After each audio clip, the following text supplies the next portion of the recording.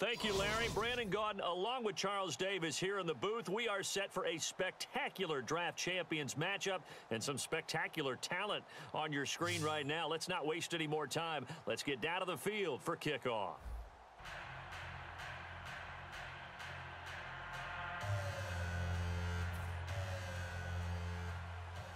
Two teams here amped and ready for football, and off we go in week 2 of draft champions.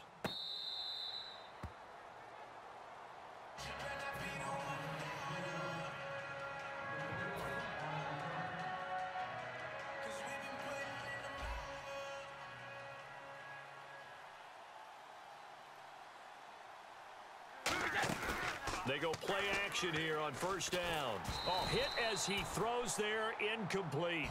Eric Decker, the intended target. And now it's second down. The good signal callers would never go back in the huddle and play the blame game because they need those guys to protect him.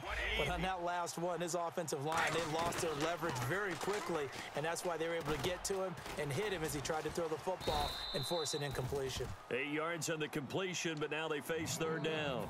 One of the feature points of the in route is being able to make a nice throw to the middle part of the field. And for a quarterback, that's one of the better throws and better looks that he'll get. But he has to be careful not to wait too long and let his receiver wander into some tough territory. If he's late with the ball, he can get his receiver hit and hit hard. A really nice pickup of 14 yards, and it moves the sticks. And Brandon, from our time in college football, where receivers weren't running the traditional NFL route tree, one thing they did learn: find open areas, find soft spots, and set up and catch the ball. And I think we just saw that there. Yeah, we saw that indeed, picking up the first. Well, there it is, partner. Brady to Gronk, their first connection of the game. You think those two often in sync? I don't think there's any question about it. And look, we know Gronk has a whole lot of fun, but he's deadly serious about his football, as is Tom Brady. Two great competitors, two fantastic players. On any passes in the middle of the field, anyone who's going after the football is going to be conscious that it's probably going to be contested and often physically. Sometimes that leads to drops. To throw, it's Brady. Over the middle, the catch by Coleman. And brought down, but not before they're inside the 25. Charles, on the slant, you always need good ball placement. They got it there. Brandon, the quarterback, put it in the exact perfect spot, right to the upfield shoulder of the receiver, and he used his body to keep the defender away. Brady now on first down. Looking middle, it's caught by Gronkowski. A good pickup there, 8 yards on the first down completion. Offense walks to the line for play number 7 of the drive. By 20! By 20! Again, it's Brady. This will be caught at about the 5. It's a good gain of 11, sets him up first and goal. And how about this first drive? They're being aggressive, slinging it around. Really confident, too, because they're not trying to fool them with running plays, throwing it, and they're being very successful right now. They'll run it with Hill. And he's in across the chalk. Touchdown, San Diego. Jeremy Hill taking it in from 2 yards out. And the Chargers take the ball down the field and score on their opening drive. And the Chargers grab the 7-0 lead.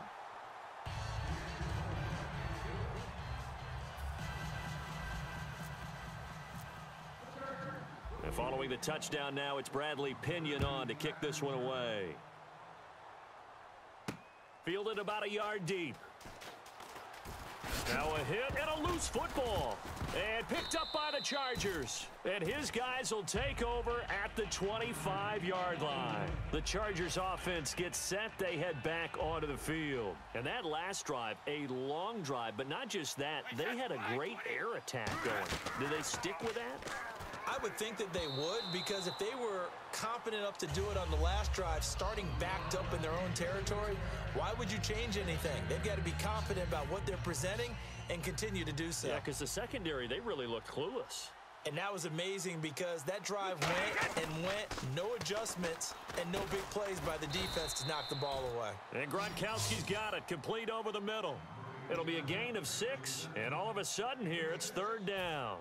Well, they were handed great starting field position on this drive, but now they face a 3rd and 4. All right, I'm doing my rudimentary math here. That's his 3rd catch here in the first quarter. I don't know if it's just game plan or he's just finding his way open. And maybe a little of both. 18 yards there, and it'll be a 1st and goal. All right, I'm going to show my age here a little bit. We used to talk about running backs catching the ball as safety valves. Nowadays, they're a big part of the passing offense. Quit acting like you're so... And he takes it in for a Charger touchdown. Corey Coleman, a 1-yard touchdown reception. And the Chargers are going to add on to their lead. As a former DB, you might not like to see that, but from a wide receiver's perspective, those are the plays they dream of. Correct on both counts, all right? Because once he took off, I mean, let's face it, that should have been done in Big Sky country. Aren't any speed limits out there? And off he went. Glad I wasn't the one trying to chase him.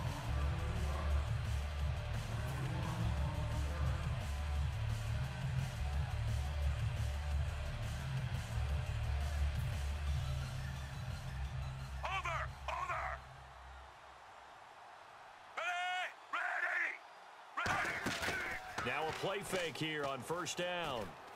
This is caught by Antonio Brown. And they're able to get this one across the 35. 12 yards on the pickup. And that leads to a San Francisco 1st down. So on that play, defense was in the zone. They ran a crossing route offensively, but the defense there, you got to be good with communication, don't you? You certainly do, and it's not something that is really evident when you watch it on the screen. But everyone's talking, communicating, pointing, and it keeps you from chasing receivers because you have a specific zone you have to cover. When a receiver's in your zone and he crosses to another one, you got to let your guy know.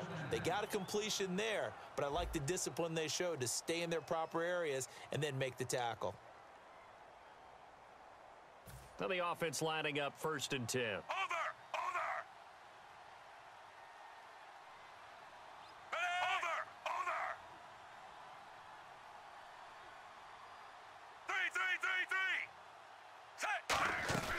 They keep it on the ground. White again. Give him 3 on 1st down. It'll set up a 2nd and 7. We always like to talk about defense in terms of levels. 1st level defensive line, 2nd level linebackers, 3rd level defensive backs. On that run, that was what we call a 1st level run, and it was stopped by a 2nd level player. It's always tough trying to keep your guy upright when he's trying to throw the football. When you're dealing with those big bad guys on the defensive front, it's even tougher. And this time, those guys on the opposite side won the battle, getting to the quarterback and knocking him into an incompletion. Back to throw, Smith. Catch left side here by Aiken. The completion good for only 6, and that'll bring up 4th. Now, that's going to be a tough one to explain when they get together and watch the game film, isn't it? I mean, they had the right call, had the out route. He's got to know where the 1st down sticks are, yet he steps out of bounds that close. Not their best play.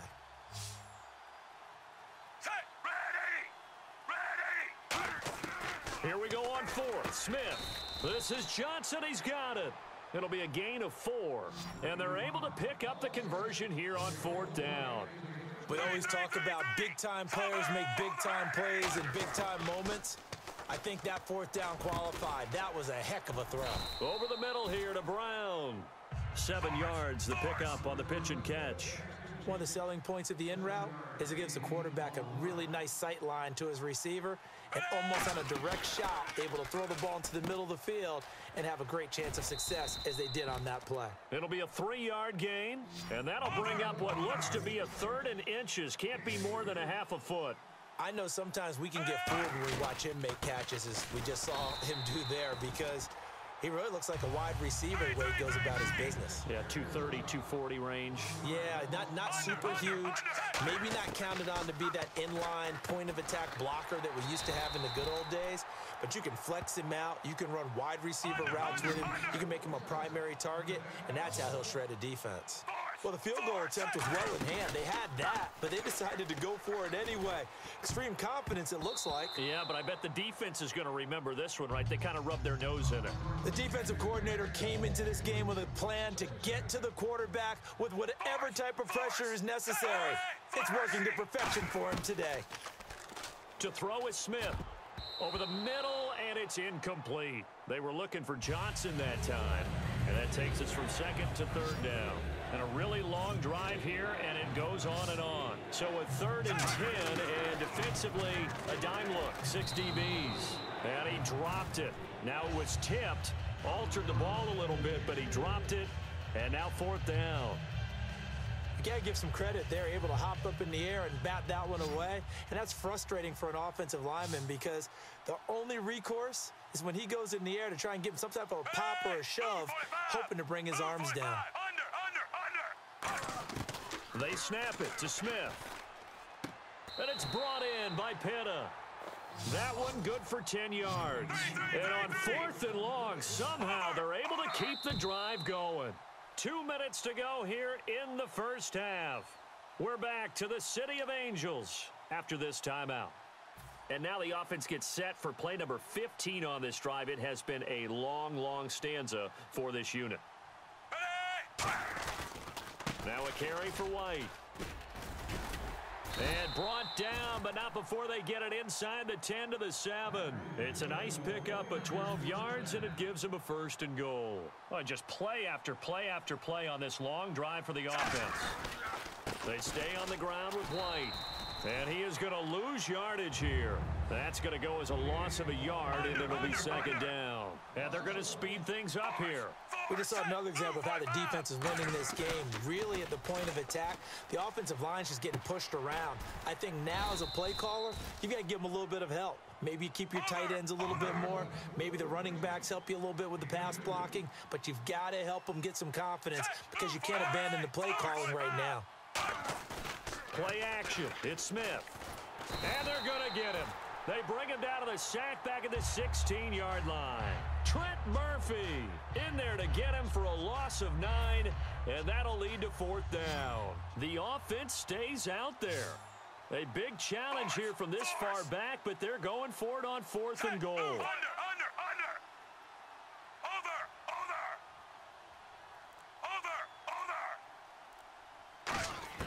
On 4th down, Smith. And he can't hang on. That would have been a big interception down here in field goal range. But instead, now they'll get a shot at 3. And now San Diego getting set to go. And we'll see how this is played. Offensively, they've got the lead. Not a whole lot of time left. What do you think, Charles? Well, it's tempting to try and add to your lead. But a mistake there, that could change things in a big way. I say go ahead, take the knee, get on out for the half. Brady will try again on 2nd down. The throw to the left side, caught by Coleman. 8 yards on the completion, but now they face 3rd down. And a pretty simple completion there underneath, but a successful one for the offense. Partner, it doesn't have to be the big shots downfield all the time. Having that safety net underneath is a great thing for a quarterback. And he's got an open man. It's Gronkowski. And he'll go out of bounds across the 35-yard line. Ah, yes, Brady to Gronk. You think these two are in sync?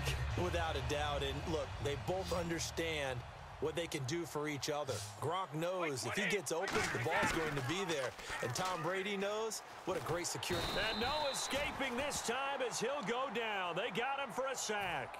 Chris Baker in there to bury him for a loss of 11. Move 20.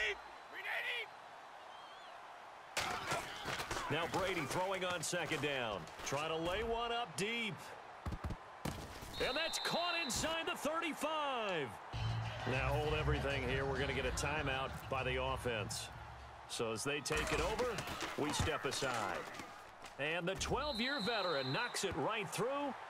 So we reach halftime in what's been a fairly one-sided game so far. As we send you cross-country to our EA Sports Studios in Orlando with our halftime report, here's Larry Ridley.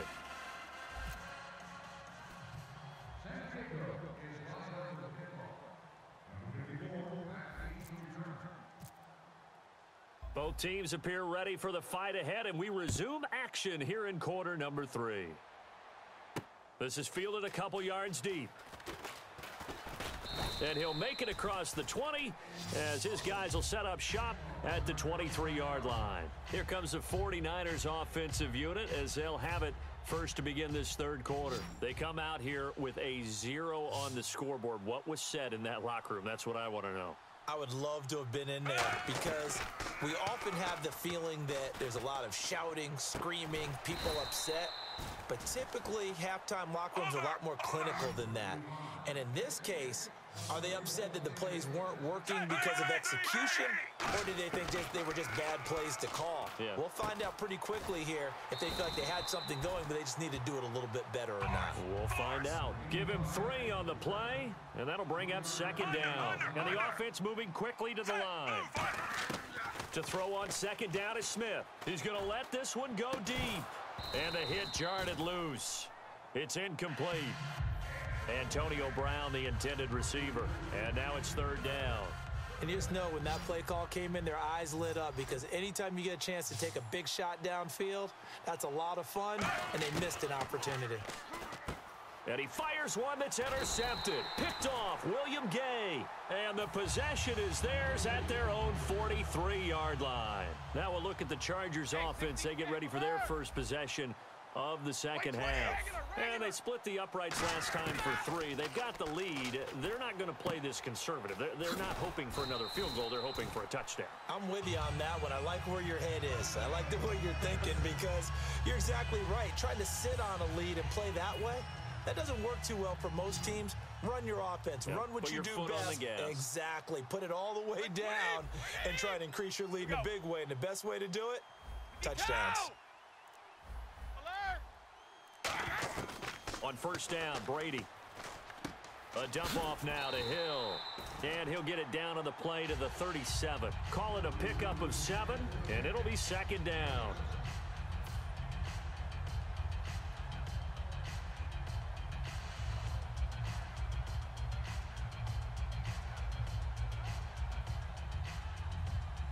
Three yards to go on 2nd down. They slot Gronkowski outright. On 2nd down, here's Brady. And he takes a shot on the release as this will be incomplete. Looking for his all-pro tight end, Rob Gronkowski, and it's 3rd and short. Well, the great coach has said football is really a simple game. Rush theirs, protect yours. And he's talking about those guys throwing the football. In this situation, the rush won, hitting the quarterback and forcing him into an incompletion. Brady now to throw, and that is incomplete. Eric Decker was the intended receiver, and it's now 4th and 3. So out comes a field goal team now for the 2nd time here today. This from 54 yards away. And this is good. It was running out of gas there at the end, but he winds up getting just enough on it. And the lead now increases to 20-0. So put another 3 on the board, and all things considered, a good opening drive here to begin the 3rd quarter. It sure was. I think as a head coach, you're happy to come out and put a little drive together, take the 3 points, and build on your lead. The punter Pinion now to kick this one away. And out of bounds there on the kick.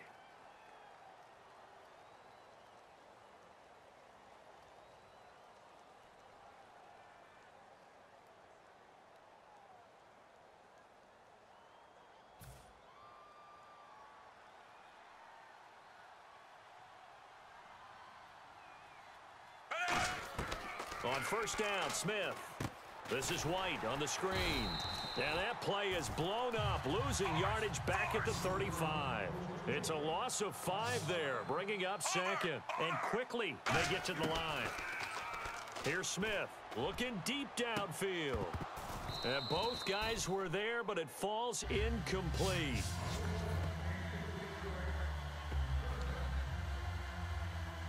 And the offense looks to pick up the first here on 3rd after that incompletion. Throwing is Smith. He'll try and set up the screen. It's complete. And he was able to shed the tackle, but the reserves come in for the stop. Still just the 3rd quarter, but they've got to make something happen. I think they know that. They're going for it on 4th. They are going for it. It's Smith. And it's brought in by Pitta. It's a pickup of 17 there. And they're able to move the chains as they convert on 4th and long. They're going to hurry back to the line now. Now a 1st down throw. It's Smith. He's got his man on the crossing route. They give him 14 yards that time and a fresh set of downs. And there they went crossing route against the zone defense. What do you think of that? Takes real core. Trying for Brown, and it's intercepted. Picked off by Aqib Talib. And a big turnover there as his guys will get the football back. Here comes the Chargers offense now back out onto the field. And fortunate to get points on the board last time. They had to hit a really long field goal to do so. The kickers in today's game are so good and so skilled and hit from distances that we almost start to take them for granted. And we can't do that. That's a long field goal that they got 3 points out of.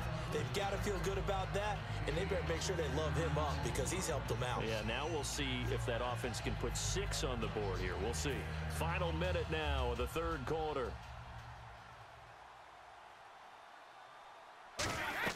Into the red zone, it's Brady. He couldn't quite hold it. Got hit.